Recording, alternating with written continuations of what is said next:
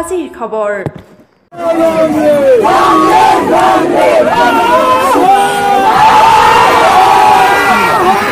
বৰভাগ মহাবিদ্যালয়ৰ ছাত্ৰ একতা সভাৰ সাধাৰণ নিৰ্বাচন সম্পন্ন।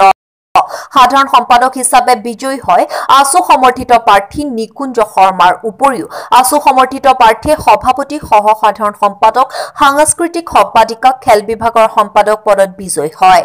নিকুঞ্জ শৰ্মা আজি বৰভাগ মহাবিদ্যালয়ত মই সাধাৰণ সম্পাদক পদত প্ৰতিদ্বন্দ্বিতা কৰি আজি জয়লাভ কৰিছো। গতিকে সকলো ছাত্ৰ ছাত্ৰীকে সকলো বৰভগীয়াকে মই ধন্যবাদ জ্ঞাপন কৰিছো। লগতে সদৌ অসম ছাত্ৰ সন্থাৰ সমূহ বিষয়ববীয়াকে মই ধন্যবাদ জনাইছো।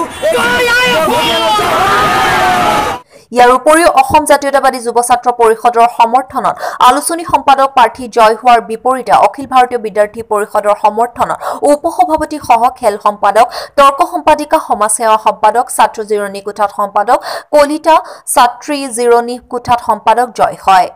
জিলাৰ অন্যতম শিক্ষানুষ্ঠান বৰভাগ মহাবিদ্যালয়ত আসু সমৰ্থিত প্ৰাৰ্থী বিজয়ে পুনৰবাৰ প্ৰমাণ কৰি দিলে যে অসমত যে সাম্প্ৰদায়িক শক্তি আছে সেই সাম্প্ৰদায়িক শক্তিসমূহ দিনক দিনে কৰি আছে।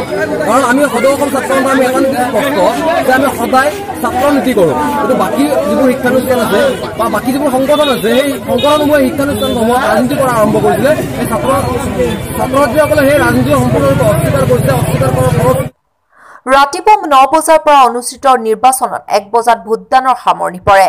সম্পূৰ্ণ শান্তিপূৰ্ণভাৱে সমাপ্ত হয় নিৰ্বাচন।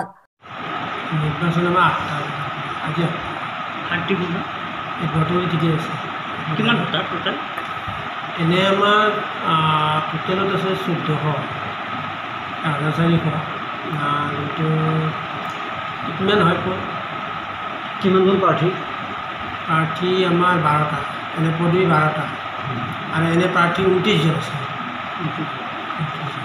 এতিয়াতো দলীয় ৰাজনীতি চলা নাই ইয়াত আমি চলিব দিয়া নাই, বাহিৰত হয়তো চলিব পাৰি, আমি চলিব দিয়া নাই। আমি পুৰা আসু বিজয়ী প্ৰাৰ্থীসকলক শুভেচ্ছা জ্ঞাপন কৰে সদৌ অসম ছাত্ৰ সন্থাৰ কেন্দ্ৰীয় কাৰ্যনিৰ্বাহক ভৱজ্যোতি বেজবৰুৱাৰ লগতে নলবাৰী জিলা ছাত্ৰ সন্থাৰ সভাপতি সম্পাদকে ধৰি সকলো বিষয়ববীয়াই।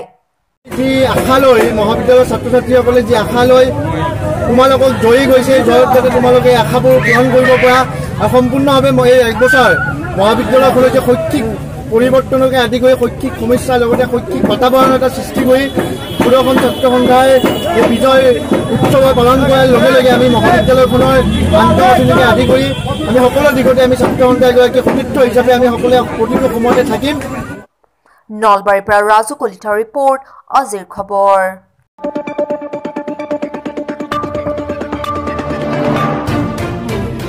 চাই আছে আজিৰ খবৰ।